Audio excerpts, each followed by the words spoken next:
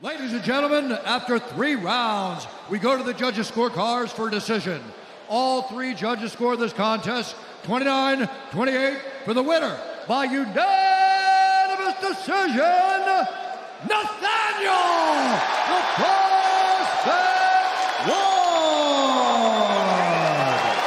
I am here with London's own Nathaniel Wood.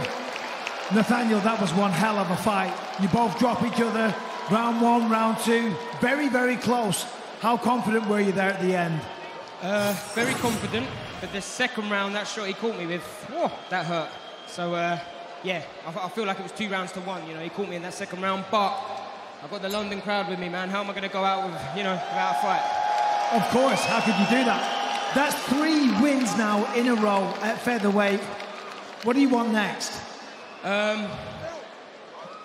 I don't know, man. Anyone they want to put me with. You know, I feel like I'm the boy at 145 now. You know, that was a tough fight. I didn't expect it to be that tough, but he got me with that second round. So, whoever the UFC want to give me, man, but I want to start working my way up that ladder. And, yeah, I'm waffling. Talk to me about when the fight started. We were just a few seconds into it, and he sits you down. He drops you. What's going through your mind at that moment?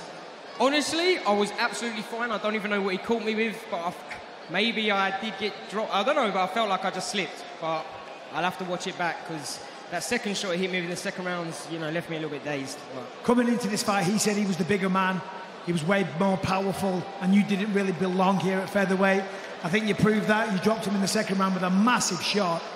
Yeah, you know, I said to the guys that, you know, the guys at my gym, it's not about cutting weight anymore, you know.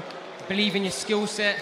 The advantage for me, I've got the speed, you know, speed kills. So, you know, other than that second shot he caught me with, I felt like I was reading him. But yeah, hats off to him, because Andre Fili, you know, I've been a fan of him for years, and nothing but respect for the guy.